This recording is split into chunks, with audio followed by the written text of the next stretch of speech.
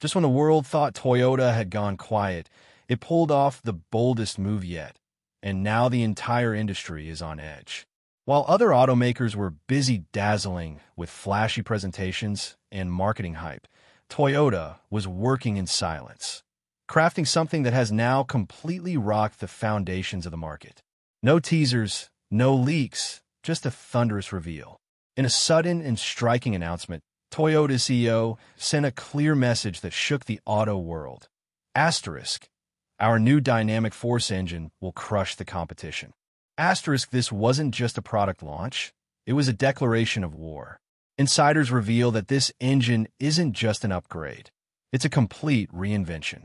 It breathes new life into hybrid technology while surpassing the limits of traditional combustion engines. And that's exactly why the spotlight has shifted from Tesla to Ford to BYD. Everyone is now watching Toyota. But what exactly is this dynamic force engine? What makes it such a radical move in Toyota's history? And why are rival boardrooms scrambling to respond? To understand that, we need to rewind a bit. Why is Toyota still betting big on gasoline engines when the rest of the world is speeding toward electric vehicles? While the entire industry races to pair batteries with motors, Toyota has taken a different and surprising path. Not only has the company kept its internal combustion engines alive, it's unveiled an entirely new one, the dynamic force engine. This leads to a major question. When EV leaders like Tesla, BYD, and Ford are doubling down on electric innovation, why is Toyota doubling down on engines? Actually, the thinking behind Toyota is not just about today's trend, but about the coming decades. Toyota knows that EV is a progressive change at the moment, but this change is not the same for everyone. Many big markets like India, Africa, Southeast Asia, and the Middle East are still behind in terms of EV infrastructure. Here, charging stations, stable power supply, and logistics of EV batteries are still a challenge. In such a situation, Toyota believes that by focusing only on EVs, it will ignore crores of consumers. Toyota has a special strategy, the multi-pathway strategy. This means that the company believes every market has its own needs, and a single solution does not fit everywhere. Under this thinking, Toyota has worked on EV, hybrid, plug-in hybrid, and hydrogen, all four. And the dynamic force engine is a part of this thinking. This engine has been designed to give more power with less fuel, less pollution, and longer life. That is, Toyota is targeting those customers who cannot afford EVs but want better mileage and modern technology. Apart from this, Toyota's biggest strength is its trust and long-term value.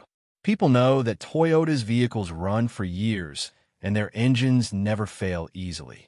This belief encourages Toyota to continue investing in traditional technology. Also, Toyota's hybrid technology, such as the Prius, has shown that a mix of petrol and electric power could be a great solution, especially in countries where EV charging is still a distant dream.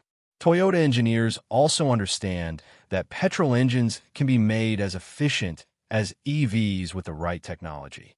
The dynamic force engine is an example of this, where airflow, compression ratio, and heat management have been modified to increase performance while reducing environmental impact. Toyota wants to prove that thinking EVs are the only future is a limited way of thinking, and that smart engine technology can also compete in the future market. Toyota believes that not only EVs are the future, but petrol engines also have a lot of room for improvement.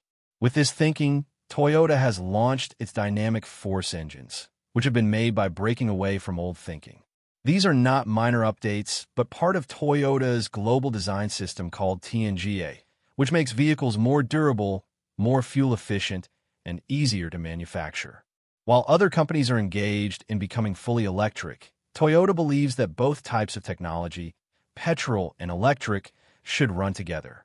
The company's CEO clearly says that these new engines are part of their larger strategy. Their aim is to deliver more performance with less fuel, less pollution, and a more reliable experience. Toyota has already shaken up the automobile industry with its dynamic force engine. But this is just the beginning. The real question now is, what will be Toyota's next big thing? Is Toyota developing a super hybrid that combines the power of petrol, the efficiency of electric, and the future readiness of hydrogen? We can get the answer to this question from Toyota's thinking, its research, and its upcoming projects. First, let's talk about solid-state batteries. Toyota has been working on solid-state batteries for the last several years. These batteries are quite different and more advanced than today's lithium-ion batteries.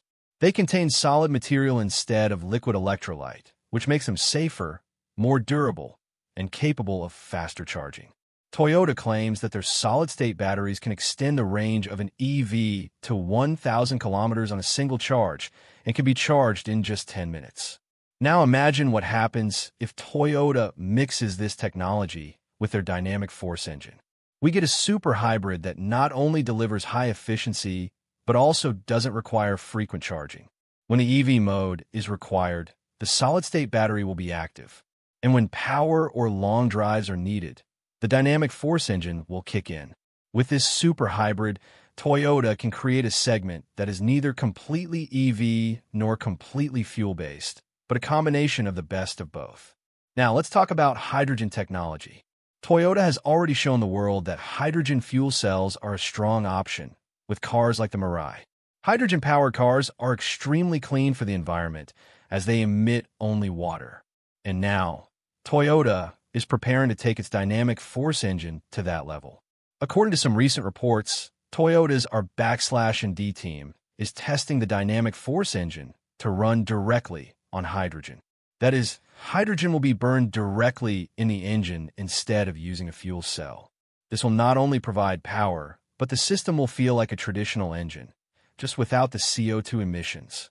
While other companies are running in just one direction, Toyota is preparing to catch the future from all sides. It is balancing EV, hybrid, hydrogen, and combustion technology, creating an option that fits all markets, especially in countries where EVs are not yet fully practical. This super hybrid technology will make people not feel the need for EVs at all. Also, this technology will be so flexible that no matter which fuel becomes dominant in the future, Toyota will be prepared. The company's engineers have already said that in the next 5 years, Toyota can introduce a car that can use solid-state batteries, dynamic force engines, and hydrogen. If this proves to be true, Toyota will not only change the rules of the auto industry, it will give a new face to technology itself. In the end, it would not be wrong to say that Toyota's next big thing will not be just a car, but a whole new idea. And when it comes, other companies will probably have to return to the starting line of the race once again.